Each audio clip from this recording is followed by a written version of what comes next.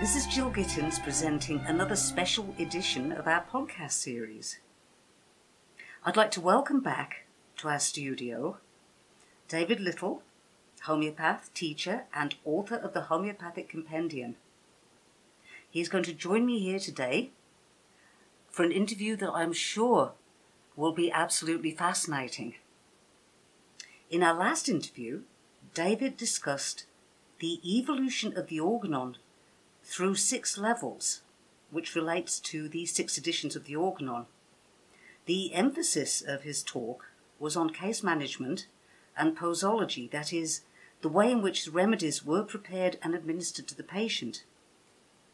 In this podcast, David is going to talk about the timeline of Hahnemann's work as seen through his casebooks and other writings such as the Materia Medica Pura and the Chronic Diseases. In this discussion, he will highlight the development of the homeopathic Materia Medica and the topic of remedy selection and application. Well, welcome, David. Thanks for being here today. Thank you very much for having me.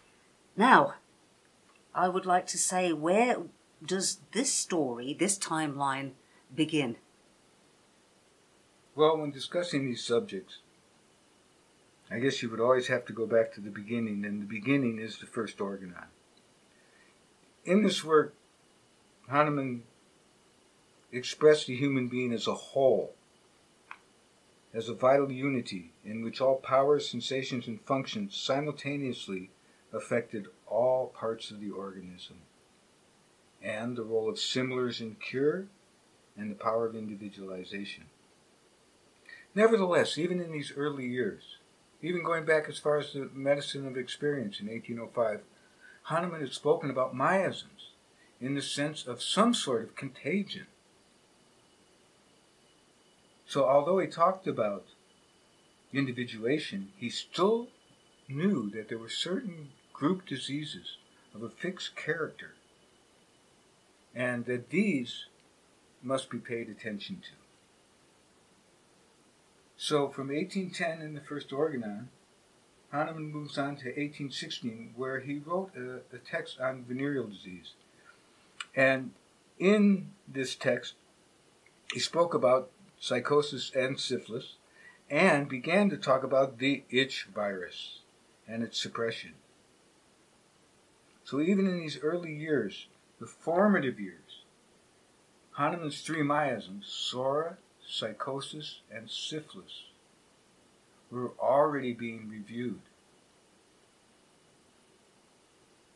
The same process develops further in 1817 with Sources of the Common Materia Medica. In this work, he really speaks about specifics, how in nature there are certain specifics, because there are certain diseases that are of a fixed character, and he says, such as a miasm, for example.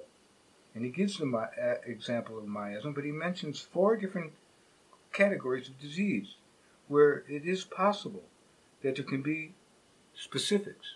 These are group remedies, group specifics.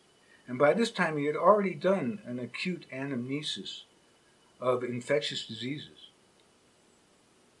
And now he was looking at, number 1, injuries. He spoke about arnica and injuries. That this was somewhat specific. From ancient times, people had used that remedy. He spoke about miasms as being diseases of fixed character and relative stability. Then he spoke about endemic nutritional conditions, such as gouter, for example, being iodine deficient. And he spoke about environmental induced illnesses such as living near swamps or watery terrains.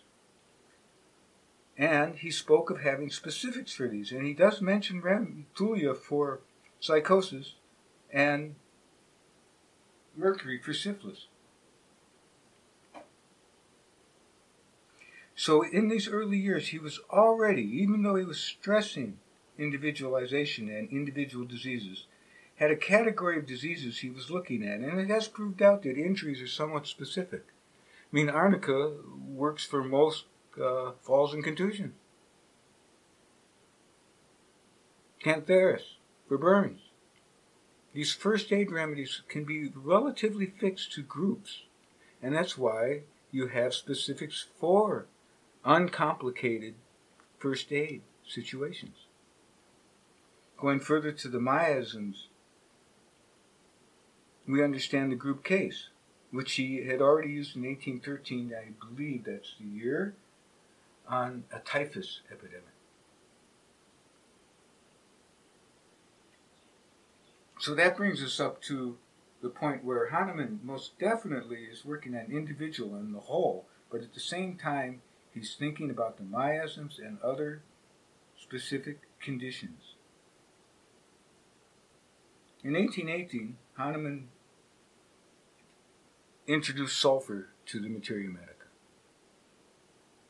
And he was aware of that this was another specific that had been used for a long time against the itch virus, as he called it in the early days. So sulfur was introduced to the materia medica pura long before it appears in the chronic disease. This was around the time of the second organon, which came out in 1819. And in the second organon, Hahnemann specifically talked about driving in the itch, and that suppressing the itch disease, the itch virus, could cause chronic diseases like phthisis, apoplexy, dropsy, insanity, and others. So already at the time of the second organon, Hahnemann was investigating the nature of the mysterious psoric miasm.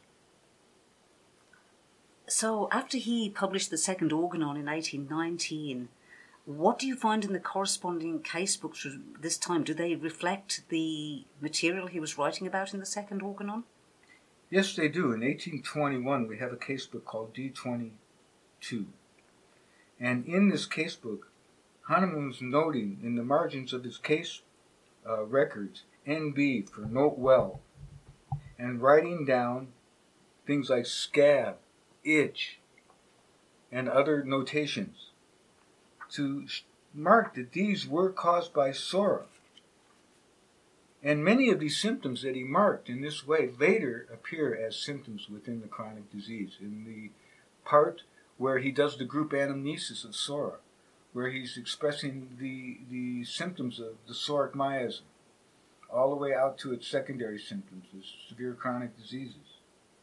So in German casebook D22, Hahnemann is noting down symptoms that he believes are part of the group case of psora.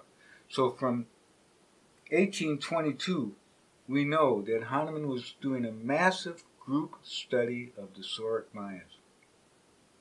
Also in this casebook, he was using new remedies, new anti-psoric remedies, which many are minerals.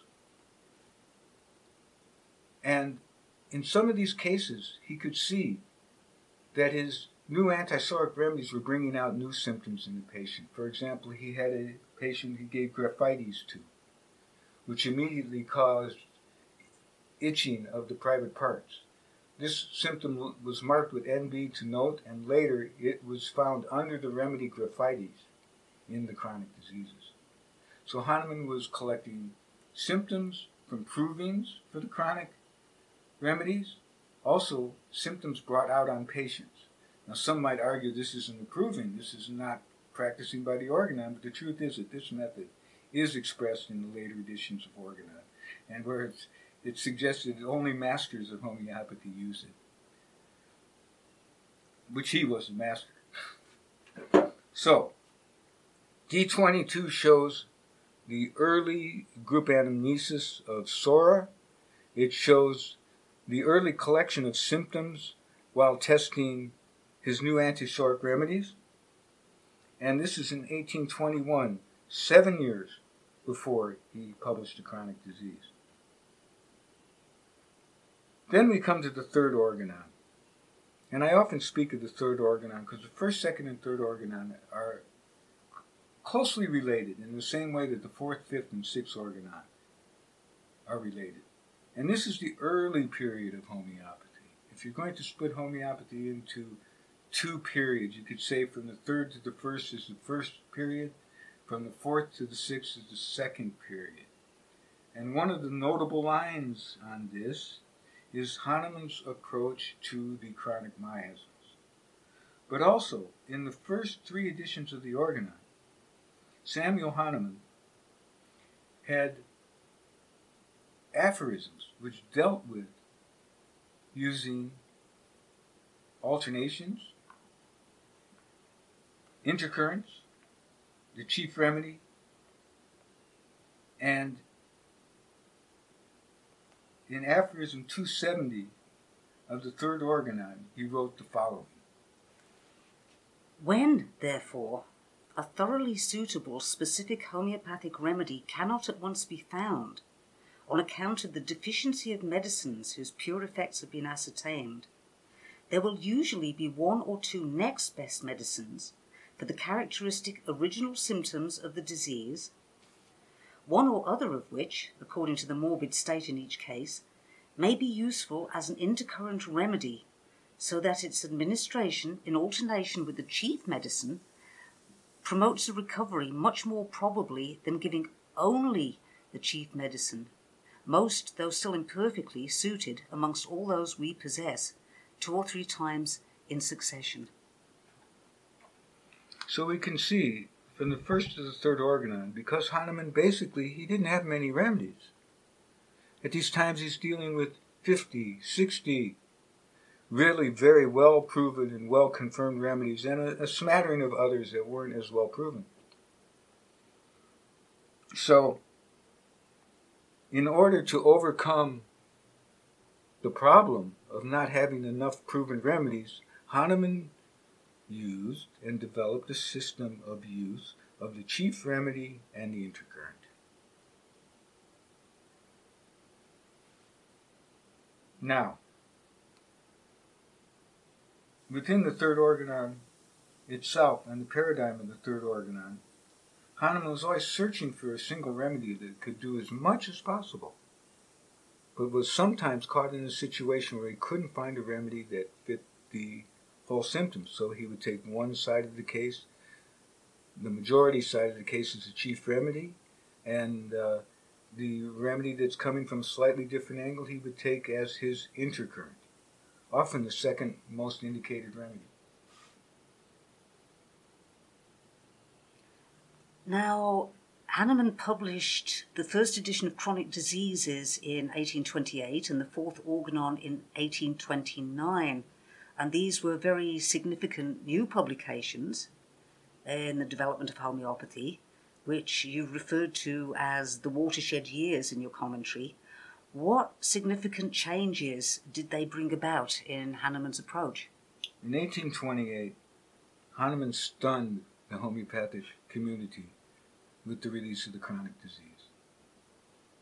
For him to talk about syphilis as being 2 different, venereal diseases being 2 different diseases, syphilis and psychosis, was already questioned by some. But for him to introduce Sora as this vast, unknown, unrespected, and misunderstood miasm took the homeopathic world by surprise. There were some who immediately took it on and supported it, such as Boinghausen, while Herring at first was confused, but on studying the material himself over time came to be one of the strongest supporters.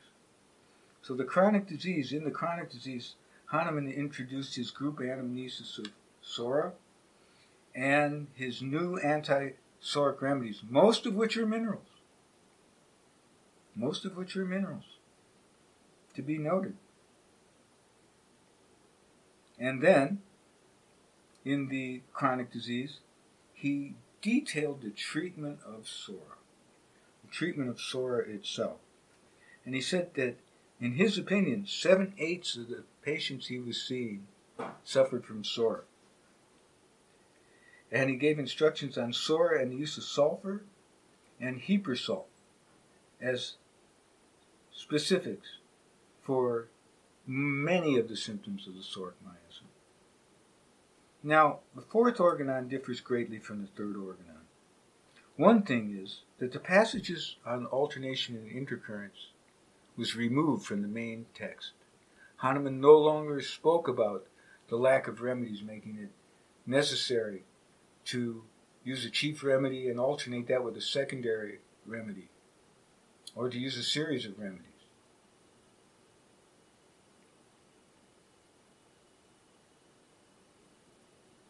In the fourth organon, he also stressed the wait and watch method, which he also did in the chronic disease. So when you look at the chronic disease and you look at the fourth organon, you find that the wait and watch method was really emphasized, with only a few minor exceptions.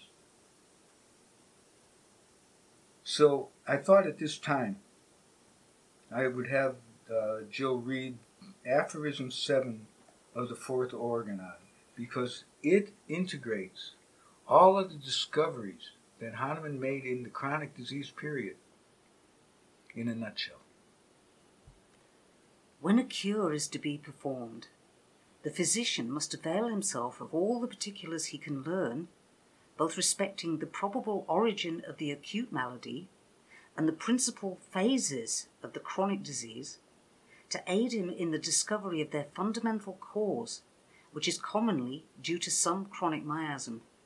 In all researches of this nature, he must take into consideration the apparent state of the physical constitution of the patient, particularly when the affection is chronic, the disposition, occupation, mode of life, habits, social relations, age, and etc. Okay, we can see in this aphorism 7 of the fourth organon, that Hahnemann had integrated the idea of the whole and the vital unity into the aphorisms of organon themselves. And this speaks about exciting cause of an acute disease, the fundamental cause of a chronic disease being usually caused by some chronic miasm. And he goes on to speak of the attendant circumstances, which include constitution, character, social relationships, and other environmental influences. So now that the chronic miasms themselves and exciting and fundamental causes and the necessity of studying the attendant circumstances were brought to focus, the chronic disease and the organon were expressing a new level of homeopathy. This is why I called it the watershed years, because at this moment, homeopathy made a great turn. It turned deeply into the study of collective and group diseases. And also, the chronic disease and the fourth organon set the foundation for the next two editions of the organon, being the fifth and the sixth. The sixth organon came out in 1833. And this included instructions on how to treat psora. And again, in the footnote to the aphorisms 246, he wrote about the need sometimes to use an intercurrent, but there are no references to chief remedy or intercurrent in the main text at all. So he still spoke about alternation and intercurrents, but it no longer was considered a principal tool of the homeopath. It was considered to be a secondary tool, which is very strong and very important. All right, so what you find in the fifth organon is Hahnemann's middle path, the middle way on the dose. And I'm going to repeat this again.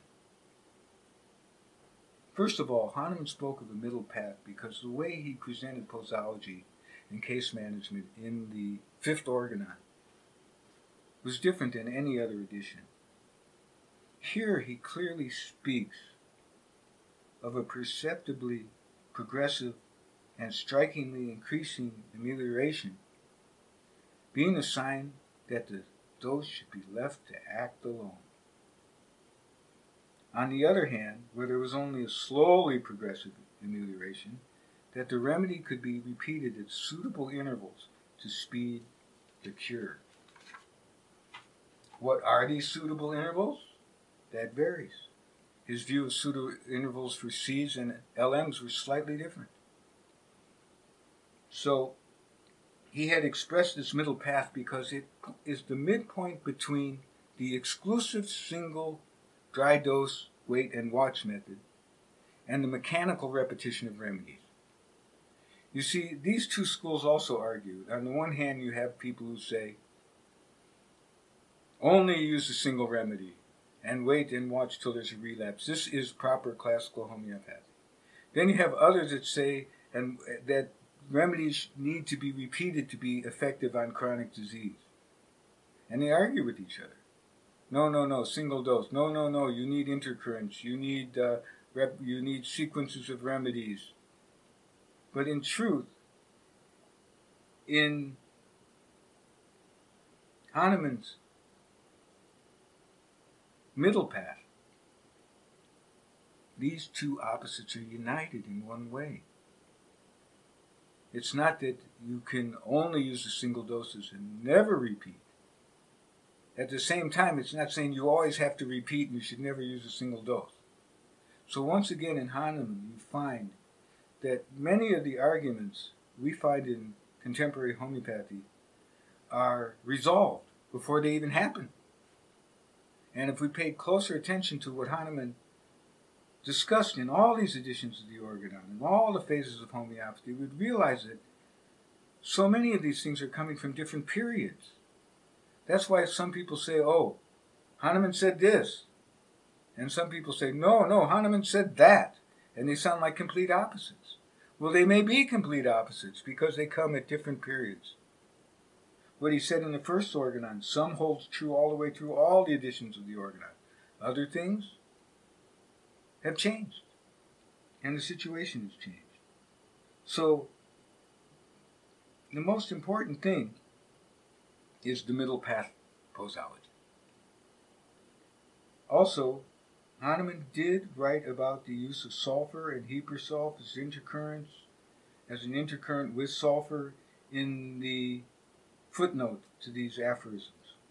And this was very much like he wrote in the chronic disease. So the chronic disease in the fifth Organon, you'll find the instructions on Sora to be underlined. Now, how are the new methods that Hahnemann outlined in the fifth Organon, do you see these reflected in the casebooks from that era? Yes, you do. One of the important things to remember is that Hahnemann was searching for the safest and most gentle, rapid way of cure, and was constantly doing posology and dosage experiments. So in D38, which is a German casebook from 1833, the year the Organon was published, the fifth Organon was published, Hahnemann is using almost exclusively olfactions of remedies. In fact, it appears that nearly 80% of the prescriptions in D38 are olfactions. And Hahnemann spoke about this in the Organon and in his preface to Boenhausen's repertory of antipsorics, how he was using olfaction. And actually, the fifth Organon has the most detailed instructions about olfaction and how to give olfaction. You find this in the fifth Organon. So Hahnemann was using olfaction for most of his cases. Now, at this time, we have to look back through the casebooks. We'll note that in D22 back in 1821, Hahnemann was using alternation, intercurrents, and sequences of remedies.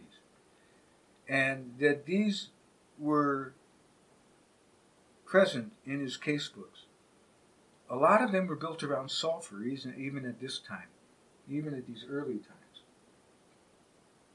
It'd be sulfur in rotation with another of his new antipsorics in some of these cases, and other sequences.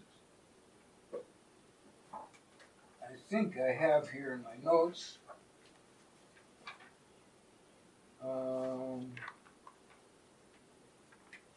some examples. For example, in one case, he first gave placebo, then he gave Staphylos aureus, then he gave sulfur, then he gave stannum, then he gave sulfur. And he had written this sequence out. That's a big sequence. Now, he used sulfur, even in D22, more than any other remedy. I think around 1,500 times, compared to the second remedy, which was stannum, which is only around 300 times. So in this early period where it's matching up with the second and third organon, you definitely see that Hahnemann is working with a small amount of remedies, and he's trying to get as much out of them as possible. When you go up the timeline to D38, you find olfaction of remedies and placebo. In fact, I believe he gave placebo nearly 15,000 times in that case,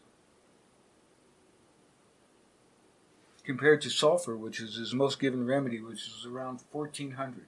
Now, these numbers are not exact. These are approximates, because I don't have all of these notes in front of me. So, here we find in D38, at times, Hahnemann writing complex prescriptions. They're still there. They're still there. Not as frequent, not as many remedies as the one I gave a example from D22 in 1821. So, I'll give you an example. In the case of a Mr. Kyle, which is from D38, Hahnemann writes a prescription. He writes 7. Then he writes 1 silica, 3 euphrasia, 5 silica. Now here what that means is over a period of 7 days, on the first day, the patient should take silica. On the third day, they should take euphrasia. On the 5th day, they should take silica. So he alternated 1 dose of euphrasia in between 2 doses of silica over a week period. This is an example, and there's other examples. In fact, many of these examples look very similar to some of the prescriptions you see later used by Baron von Boenhausen. In fact, if you look in lesser writings, you'll find similar formed prescriptions, even in 1850. So Boenhausen reflected a lot of the methods of the 5th organon and D38. Now, what else we find in D38? A lot of placebo. A lot of placebo. After this, Hahnemann moved to Paris with the second wife, Melanie, in 1835. This was the next step. What new developments do we see in the Paris era? Well, I guess it was in 1834 when Melanie first showed up. I'm not totally sure. Do you know, Joe? Okay. Of course, it caused a big commotion. Here is this young, beautiful, Parisian French feminist, basically, who rode to Hahnemann's place wearing men's clothes, carrying a dagger. It caused quite a sensation in the little German town where Hahnemann was living. Some people were aghast, some people were happy for the old man, for he had found love at his advanced age. And him and Melanie were married. And right from the start, Melanie had a great interest in homeopathy and the healing arts. And she became an avid disciple of Samuel Hahnemann. You must say his closest disciple, in many ways. Now, that they were settled in Paris, Hahnemann began a new set of experiments. The essence of these experiments were that even in D22 from 1821, you find olfaction. They're rare, but they're there. He's already testing olfaction. In the chronic disease, he speaks of olfaction of acute intercurrents, where acute diseases interrupt the cure of a chronic disease. And you see olfaction in D38 being 80% of his remedies. Now Hahnemann began to experiment a little deeper with the medicinal solution. In D38, he started giving one pill in a spoonful. This is a German casebook. Putting a pill in water and stirring the glass, sometimes for 5 minutes, then 10 minutes, then 15 minutes, as he gave a triple dose. Sometimes finding various amounts of medicinal solutions coming in D38, especially in the latter part of that year. In fact, the olfaction experiments lighten up, and he begins to do more in water, preserved with brandy if necessary. By 1837, he had pretty much perfected that method.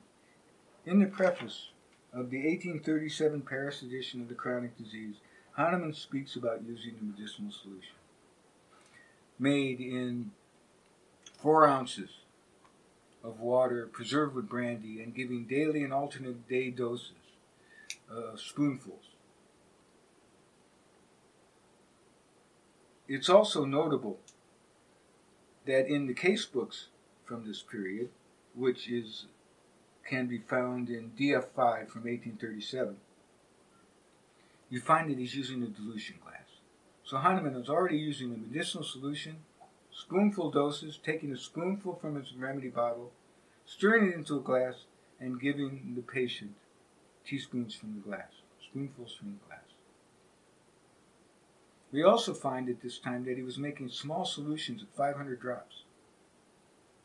This is evident in the Valmy case. And using dropper bottles and drop doses into a small amount of water, giving 1, 2, 3 spoonfuls of this solution. Now, these posology methods of the medicinal solution made in 8 to 15 tablespoons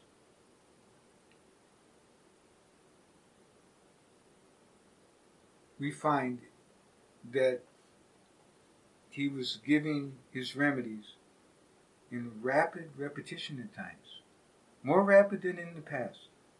In 1837, he's using the C potencies, and he's trying to get the most out of the C potencies against chronic miasms. But he's still having difficulties with some of these cases. He wasn't totally satisfied with this. Now, the delivery system of the medicinal solution and the dose glass of the Paris chronic disease is identical to the delivery systems he was using for the LM potencies in the 1840s, particularly in his casebooks where you see him using the dilution glass. At the same time, we find Hahnemann making experimental potencies, many of which we have no idea what they really were. There were the plus remedies, there were the remedy stacks, where he'd stack numbers like 200, 100, 100. There were the double O remedies, which were given. No one has ever deciphered exactly what these mean, but they were transition potencies that he was experimenting with because he wasn't satisfied with just the C potency. At the same time, he was moving up through the potencies and giving more higher potencies. In fact, we find Hahnemann in his casebooks using up to the 300, which is the exact potency he spoke about in the 5th edition of the Organon.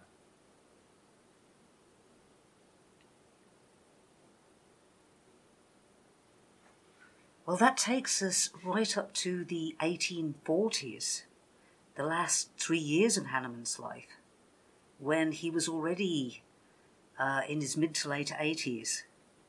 And yes, even in spite of his advanced age, he seemed to be working very, very hard to perfect his system and to present his most evolved model of homeopathy. This is the time when he worked on the element potencies and made his final additions to the organon, which were eventually, many years later, published as a sixth organon. What can we learn from his latest methods? Hahnemann's experimental potencies were the bridge from the standard C potency to the LM potency, as far as I can tell.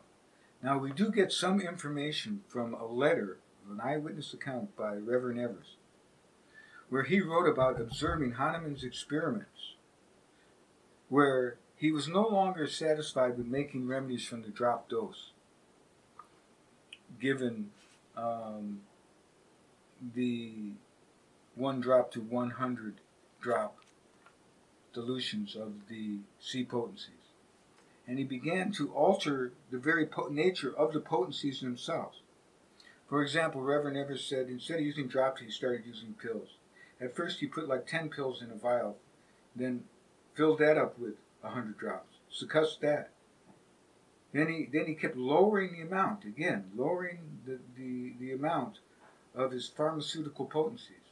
He started using 5 pills, 4 pills, 3 pills, and it appears that he stayed with 2 pills for the longest time.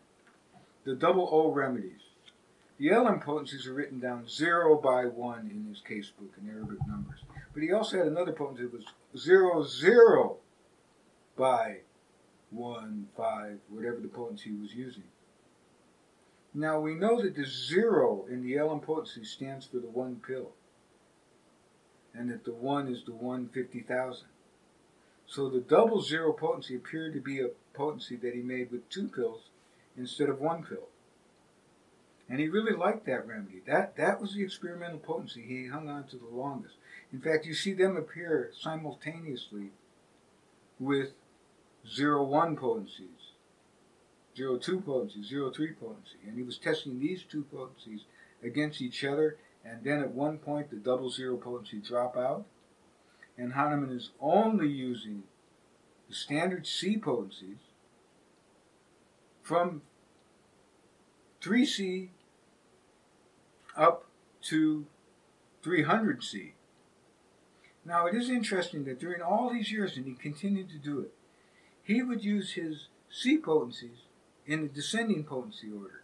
30, 24, 18, 12, 6, 3. Now, he had favorite potencies within that, but he lowered the potency of the remedy when he repeated it. With his higher C potencies, like the 190, 191, 192, 193, 200, he seemed to be raising them. At other times, sometimes lowering them, 100, 95, 90. Then, it appears that these posology experiments continued, but he continued to lower his low potencies. Appears to start raising his high potency Cs, and when he comes to the LMs, he makes a serial dilution of 1 to 30 LM potencies. And these, in the beginning, he starts giving them, and he's giving fairly high potencies of them, 7, 8, 9, 10, and, of course, causing more aggravations than he wanted. This caused Hahnemann to change his method down to using the lowest degrees and starting in the lowest degrees.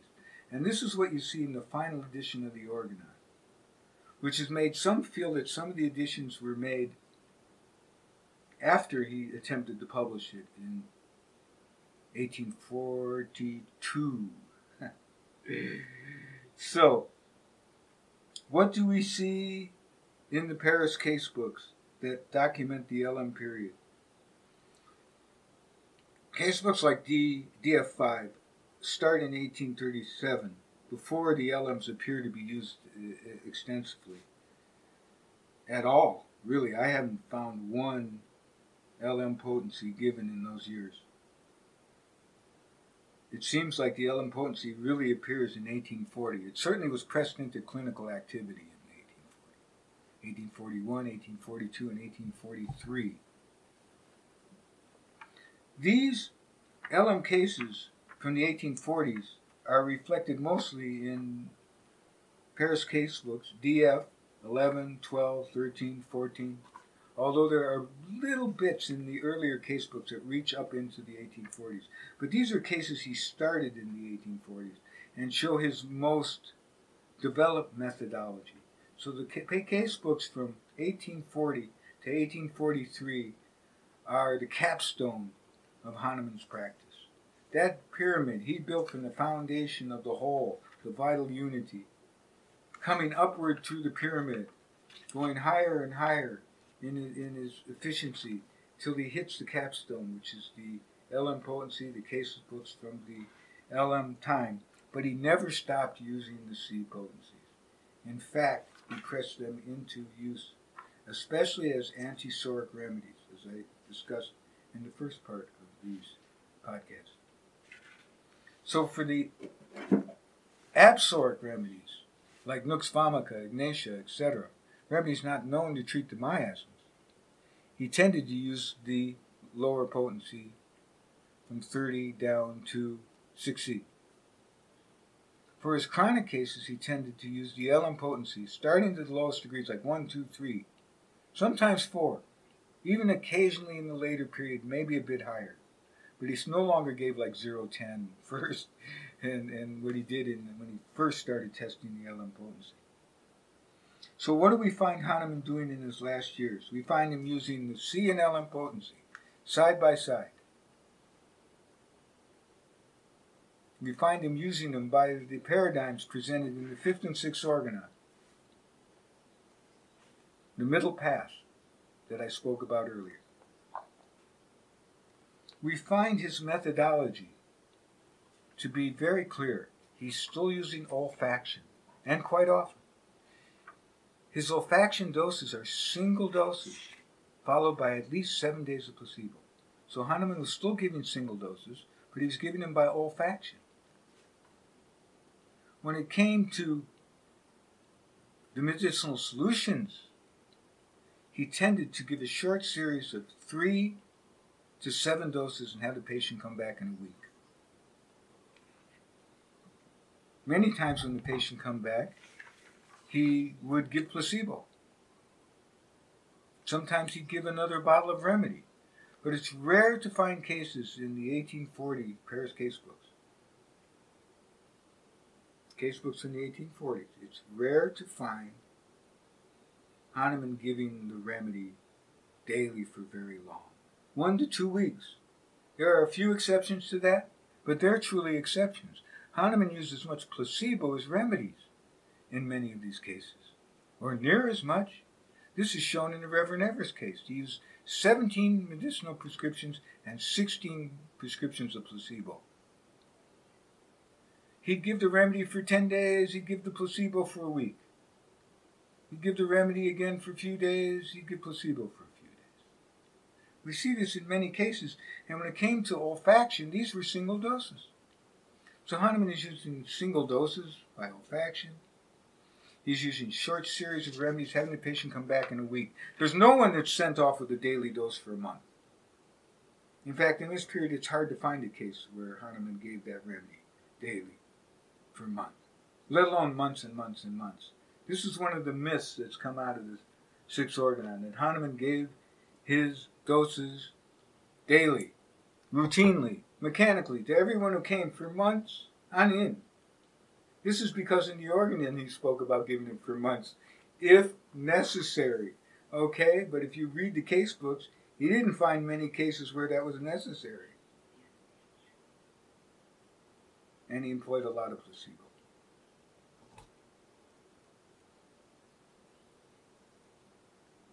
So this brings us a little bit to the second aspect of the Paris case books. Gone are the complex prescriptions.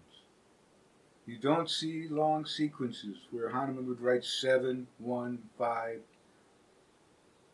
1, 3, 5, or 14, 7, 14, 21. You didn't find these longer prescriptions. They drop out. Once in a while, he's still using an alternation, usually of an absoric with a miasmic remedy or a chronic remedy. Or sometimes you would find him altering a chronic medicine where there were dual miasms, where the patient suffered from 2 miasms at once. You see this in the Reverend Evers case, where a sore case gets complicated with acquired psychosis, gonorrheal psychosis, and has syphilis in the background. And here we find that he did alternate the Thulia and the Mercury at different periods. So it's not that there are no alternations and intercurrents in the 6-organon period, but they're less than were in the D22 from Germany in 1821. They're less than the D38 from 1833. And they're less than even in the early period of the Paris Casebooks. Hahnemann made only exceptional entries that had more than one remedy, and they usually only had one other. And it was usually either an absoric remedy because of some acute crisis, or rarely the alternation of 2 anti-miasmic remedies or 3 anti-miasmic remedies, which he spoke about actually in the chronic disease, and he spoke about in the organon. So here we are. There are many myths about the 6-organon. Somehow that Hahnemann practiced completely different in Paris than he ever practiced in all his time in Germany, and that they were secret methods that he was using, when actually all these methods show their roots all the way back in 1810, where he actually proved remedies in the first Provers Union in water. He always used a few solutions here or there. He used a dry dose, he used solutions, he used olfaction from early days. Yes, in the early days, Hahnemann wrote in the organon that it's hard to find a single remedy to cover every case, and that sometimes you have to alternate, and sometimes you have to use an intercurrent. And if you do this, it would work better than a remedy that was imperfectly fit by itself. But as he got up to the 5th organon, his reasons for alternation and intercurrent became different. Now it was a matter of the miasms. Some of the alternations were around repeatedly giving antisorics like sulfur in order to try to overcome the ancient sora. He would sometimes find that in order to accept the doses of sulfur, he would have to give a dose here or there of nux vomica or some other antisoric remedy to calm the patient's vital force and to prepare them to repeat the sulfur.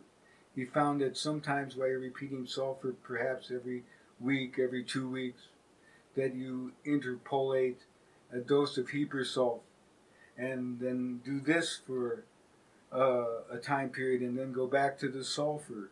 This was all found in the 5th organon, in the footnotes.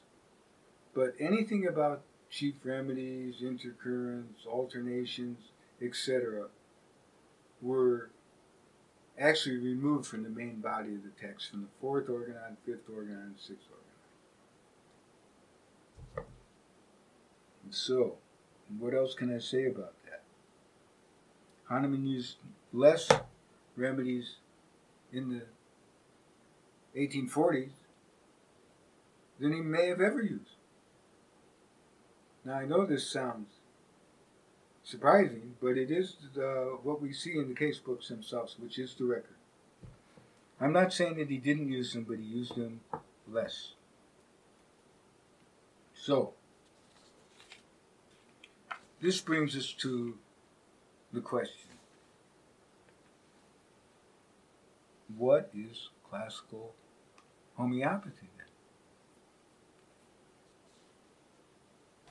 For this, I'm going to have Jill do a short reading from the compendium, where I deal with this subject in the introduction. In his introduction, David wrote this paragraph. Through my study of Hahnemann's public writings, personal letters, eyewitness accounts, and clinical casebooks, I have been able to document the methods used by the founder on his patients. This includes a wide spectrum of medicinal applications, such as the use of acute remedies, acute intercurrents, acute genus epidemicus remedies, chronic gestalt remedies, chronic intercurrents, chronic anti-miasmatic genus remedies, and prophylactic medicines. Hahnemann's clinical praxis included the use of a single remedy given over longer periods of time, the alternation of two remedies, tandem remedies where one remedy is placed before another, intercurrents where one remedy is interpolated with another, trios in which 3 remedies are rotated, and a sequence of remedies spread out over time. This opens the applications of remedies far beyond what some consider classical homeopathy. How would you define classic itself, the term classic? What does it really mean? David wrote that the term classical homeopathy is commonly used to describe the traditional methods of healing with homeopathic remedies. The term homeopathy means to cure diseases with remedies that produce similar symptoms.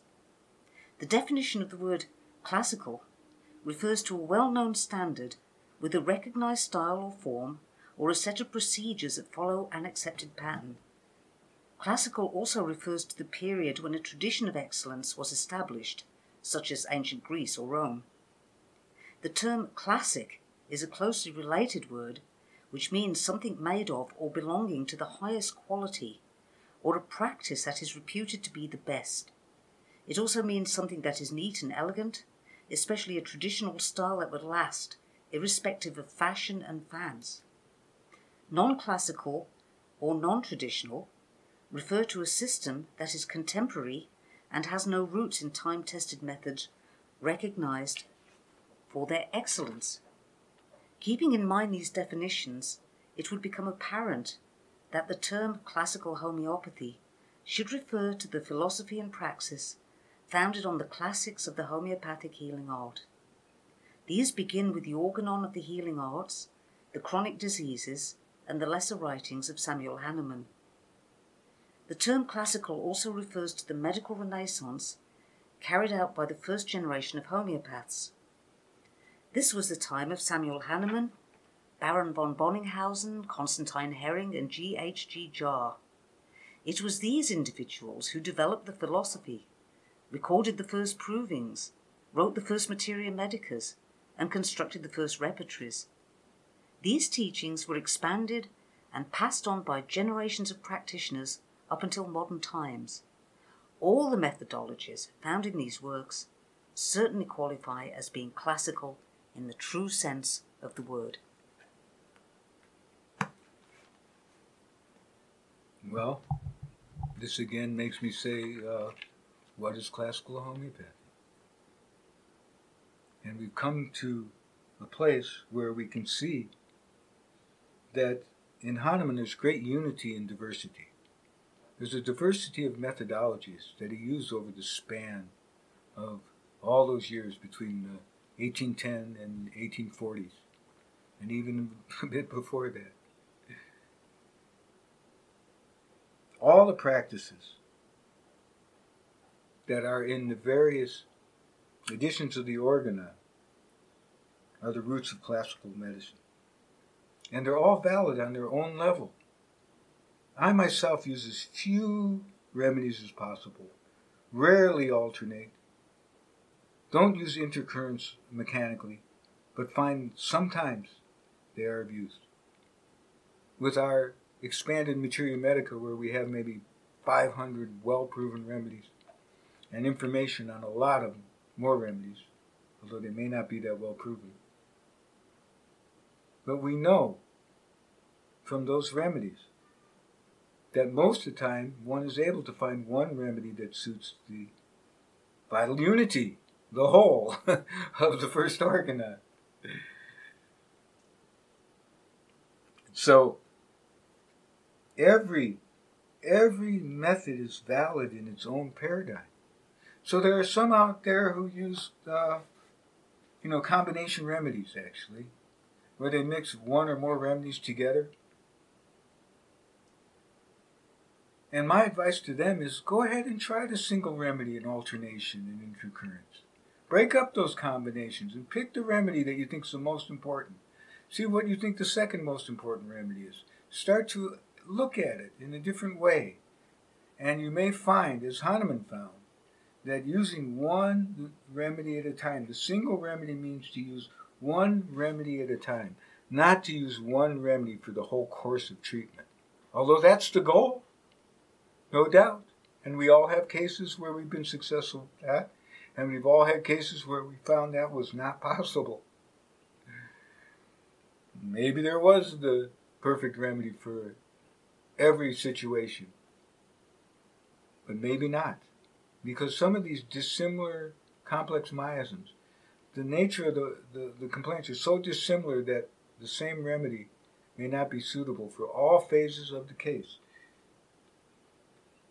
But as Hahnemann did, he didn't write down a bunch of chronic remedies in a row in the Paris Casebooks. He only wrote one remedy at a time. In most of those cases, I would love to do a statistical study of them all someday, but ars longa vitae brevis. Also, the fifth and sixth organon represent the most evolved level of practice and is the true middle path on single dose and repetition. If you're using the C potencies, they're definitely best used by the paradigm of the fifth organon. The goal is to use as few remedies as possible, but to be open to alternation, intercurrent, or a tandem remedy if and when necessary. So finally, I'd like to say that Samuel Hahnemann passed away on July 2nd, 1843, after 3 years of experience using the LM potency. I myself have now used the LM potency and the C potencies in medicinal solution by the paradigm of the fifth and sixth organon for over 30 years now. And I still can see and find many, many, many gems in Hahnemann's writing. Many hints and many suggestions that go far beyond what I've even been able to press into action to this date. Every time I read the organon, I find something new. I'm about to read it again, and I know I'm going to find areas where I may have misunderstood what he said, may have made mistakes in interpretation. Some of my statements on the casebooks may not be right, but I know that it's a living organon that grows like an organism. The organon is an organism. It's the same root word. It's like a growing organism that multiplies the closer and the more you use it. So,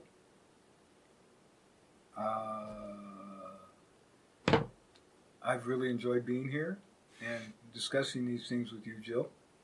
I know we discuss them a lot in the back room, and it's been a pleasure to do that and share this information with the homeopathic community at large.